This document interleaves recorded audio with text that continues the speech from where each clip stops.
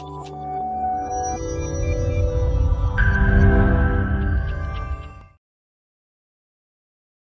all, today we'll be discussing about the recurring payments in accounts. So, as you all know, recurring journal entries are those entries which are recorded periodically, like our phone bills, the electricity bills, rent, etc. So, we have to post each journal entries each time whenever the payments are met. So, it will be a time-consuming task. So, this is where our module comes in picture. So, this module helps us to handle those type of payments by generating journal entries automatically based on your conditions. So we can create multiple type of recurring pay methods to handle multiple payments. So let's get into it. I've already installed a module in our database. So next, coming to that, we'll go to the invoicing, and under the configuration we have an option for recurring templates. So we'll create a recurring payment now. So first I'll say we are creating a recurring payment for electricity bills. So I'll say electricity. We'll set a name for that. We have an option for adding the pay time, that is either we can pay directly or pay later. If we click on pay later, we can add the partner to which we are paying. So right now I'll set it as pay directly.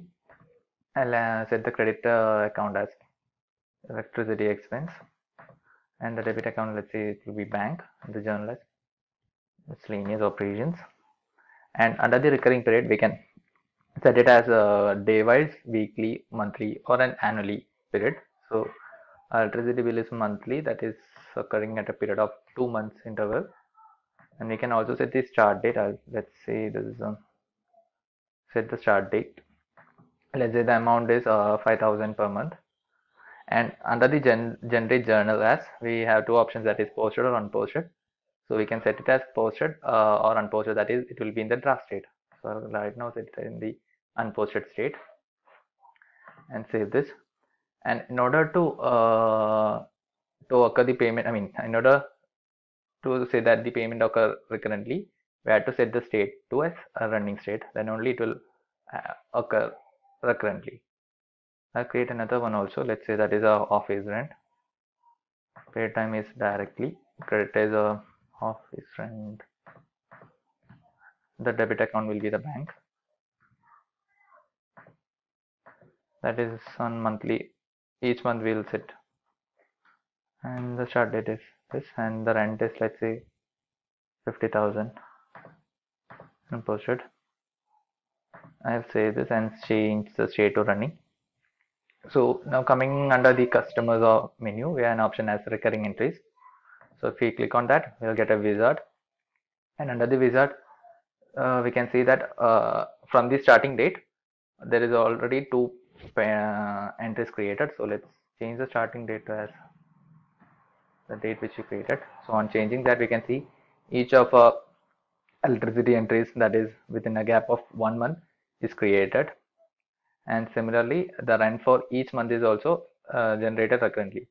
So if we click on the generate, before that we can also edit. We have an option to edit the date and the name, also the amount for each month. Also we can delete, whether if you don't want to pay the bill, we can also delete. If you don't want to make the payment, we can delete the entry from here also. So right now I'll just click on the generate entries. So we can see that the entries have been generated. Now coming under the accounting and journal entries, we can see that the rent and the electricity bill for each month, for the intervals we have provided, is posted. If I click on any of that, we can see that this is in draft date, and if you want to post it, we can post and make the payment from here. So that's all. Thank you.